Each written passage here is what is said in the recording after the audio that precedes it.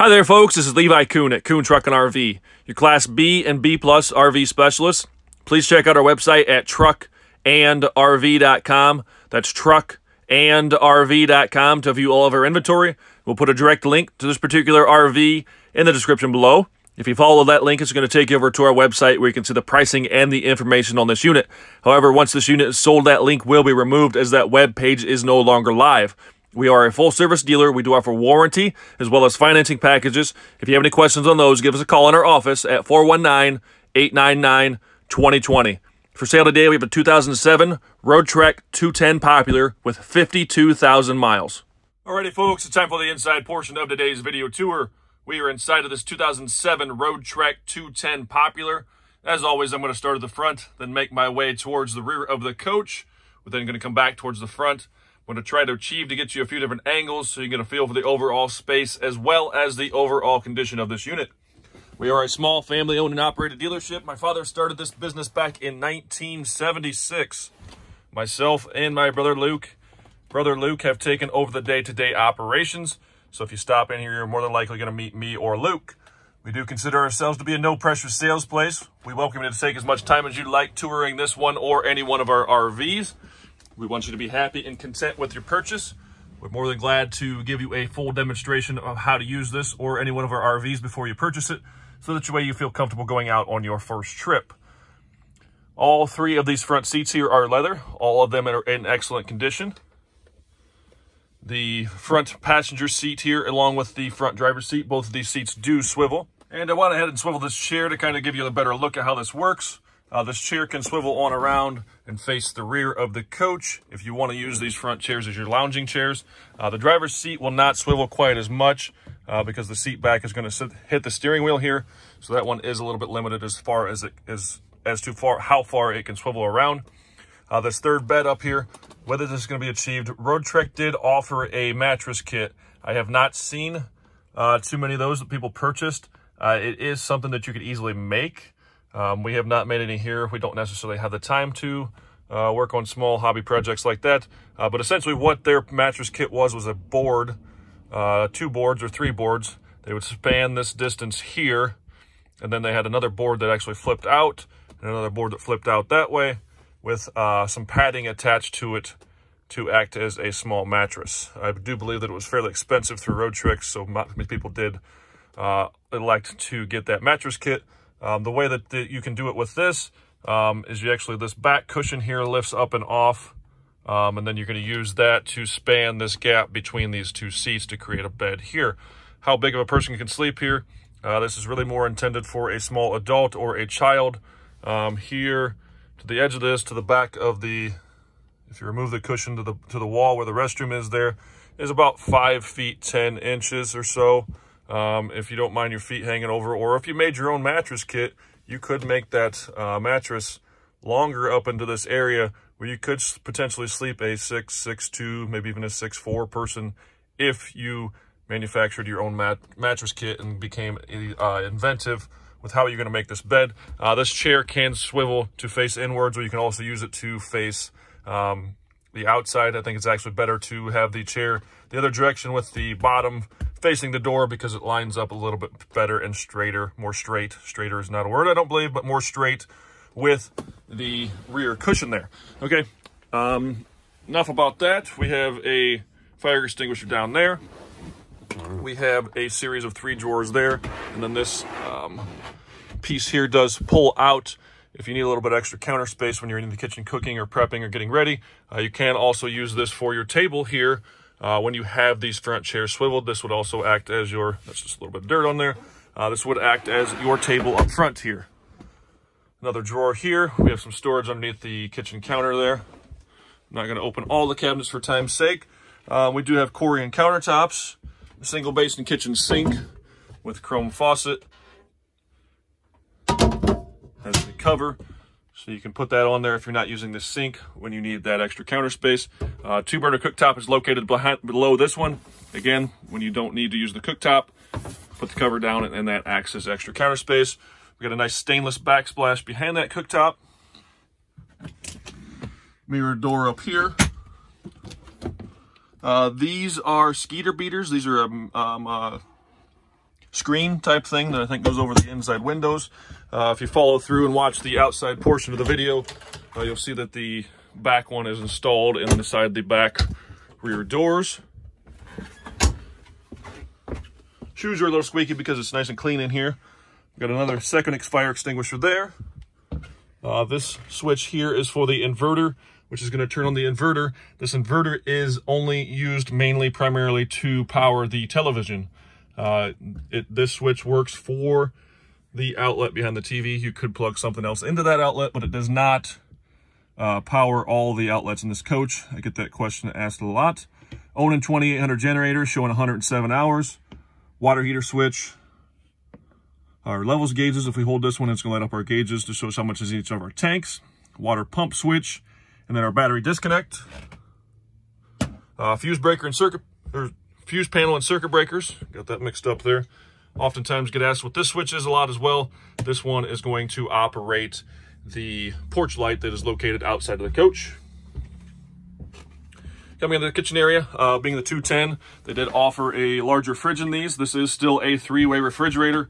You might think that this thing has some scratches and stuff in it, but it actually still has the plastic cellophane or whatever you want to call it on the face of this. So whoever bought this new must have been one of those picky people that did not take that off. So you can take that off, and that's going to look probably just like brand new. Again, nice large fridge freezer, bigger than your 190s and some of the other 210s that had the smaller fridge. Freezer compartment up top. This is a 3-way, so it'll run on 110 volt electricity, 12 volt electricity, or propane gas. Directly above that is a half-time microwave / convection oven, so you can bake in that as well as do your microwaving. In the 210 model, Roadtrek offered 2 different styles of baths. They have this one, which is the much more popular version or rendition of their restroom, because this is actually it gives you the most versatility. This can be used as a fully enclosed wet bath, where you still do have the option of the aisle shower.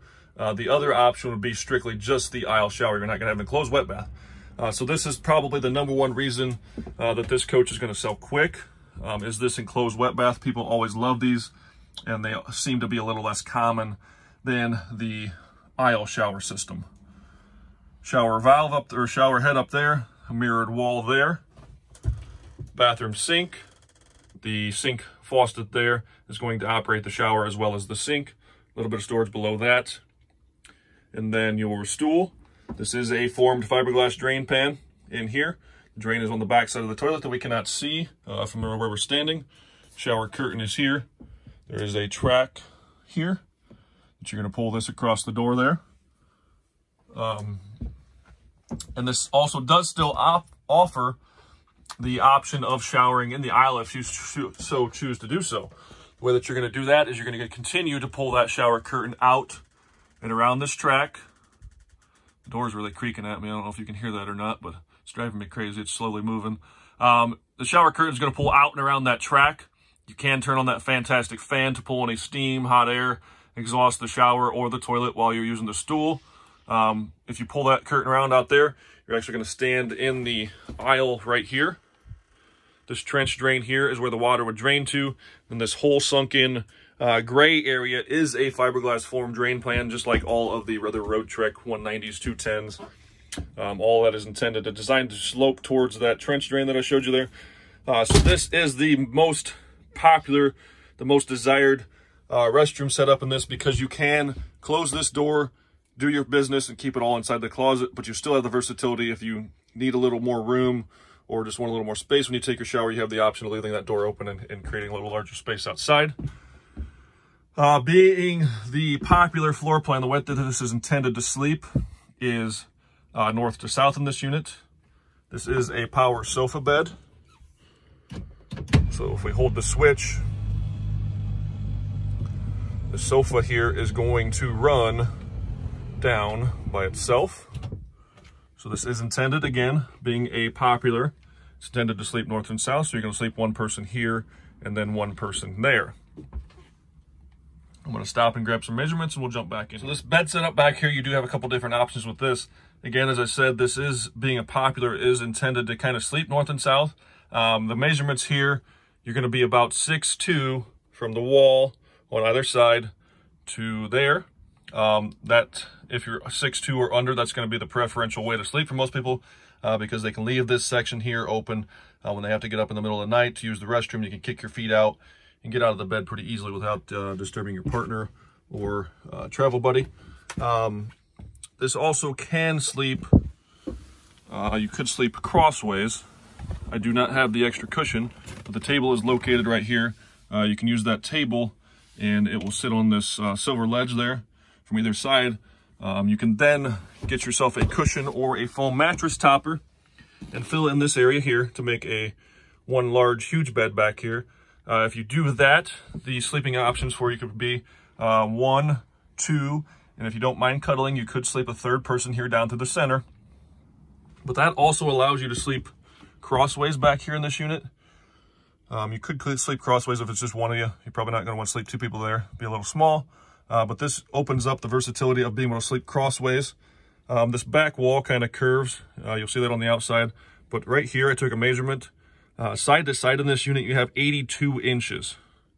So if you're taller than 6'2", that's going to be the best option for you to sleep crossways across here. Feet down underneath this cabinet with your head over here, kind of beside the TV or underneath the TV here a little bit. Plenty of space there for your head. But you have 82 inches from that wall to that wall at this point. Up in here, it's more like 80-ish because this back wall does kind of curve in there. So several different sleeping options with this bed set up back here. I hope that wasn't too confusing. If you have any questions on that, please call, text, email, and we will try to clarify that for you. This one does have the Kuhn heat pump.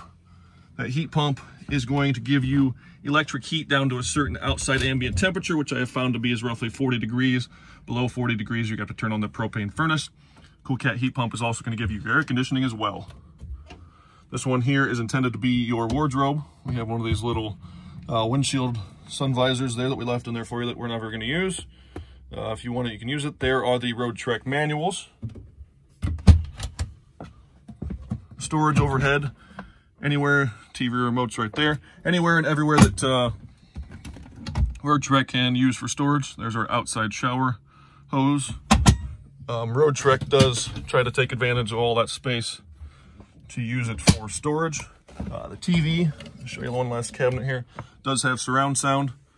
This here is your DVD player, and that there is your amplifier that's going to distribute the audio to the surround sound throughout this coach. Both side windows do open. The lower portion here opens. That lower portion is screened.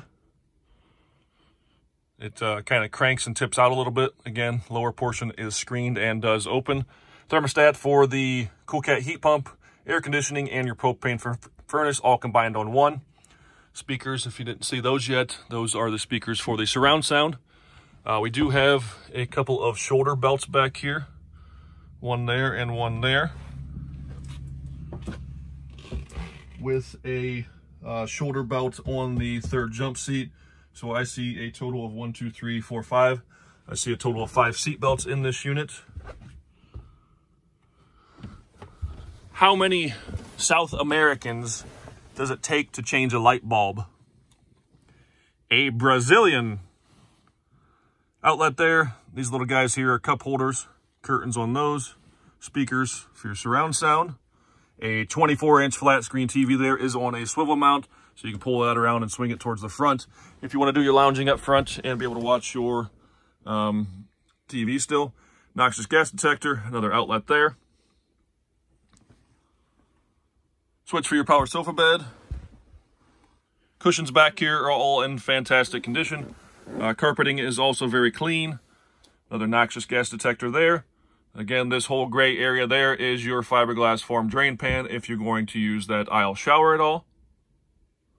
Again, the little bubbles on the fridge there are the cellophane or plastic wrap that they put on those from the factory. Peel that off. I'm not going to peel it off because some people like to.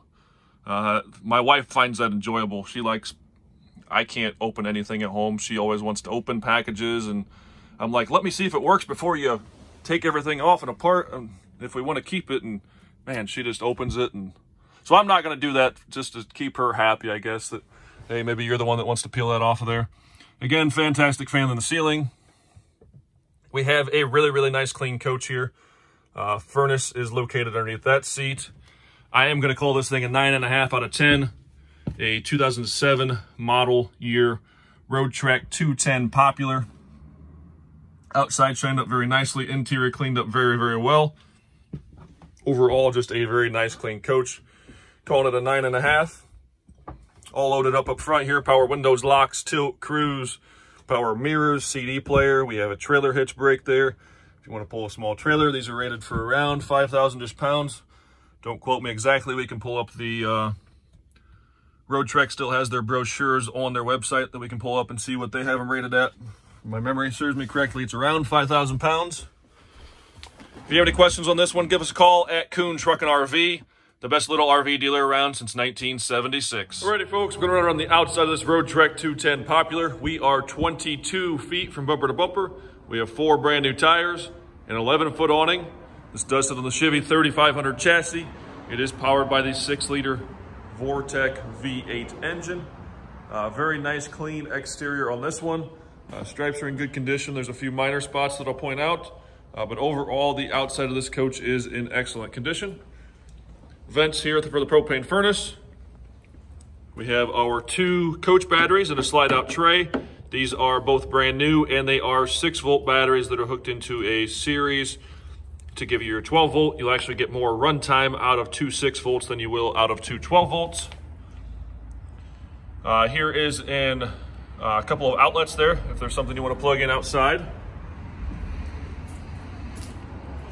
A storage drawer slides out here on the passenger's rear corner.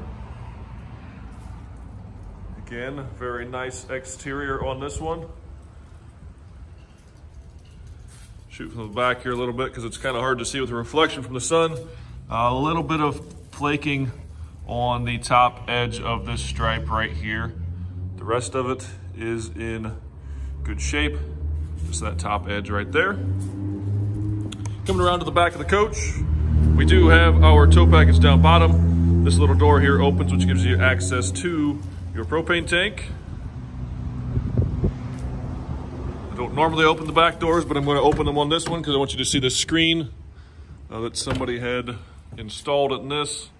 So as you can see, there's a zipper here with a big screen in the back here. If you want to leave these back doors open for some airflow, you can do that and still keep the bugs out of this coach, as well as your spare tire is right there.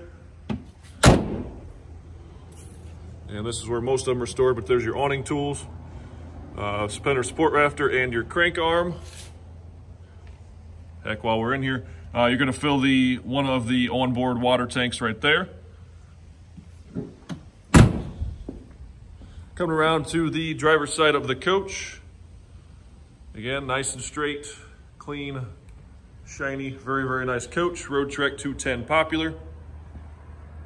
We have another slide-out tray here on the driver's side corner. Yellow cord there is our shore power cord, which is going to hook into this outlet right here. This here is our outside shower. The faucet for that is inside one of the cabinets. We've got a cable TV hookup. Then this here is our city water connection. Got our gasoline tank. The generator on this unit is mounted up. You can see the bottom corner of it there. Mounted just behind the rear axle. That is where the spare tire normally would be on a Chevy Express van. That's why the spare tire is located inside that one. And the upper one are vents and access to your refrigerator. Vent and access to our water heater. A nice large slide out storage tote or tub here. This lid closes so that it is an enclosed compartment. Got a couple of fittings there for our sewer. Again, as you can see, nice large storage tub there. This one does have the macerator pump. Gray valve, black valve, you're gonna open those. And then your hose for the macerator pump is coiled up in there.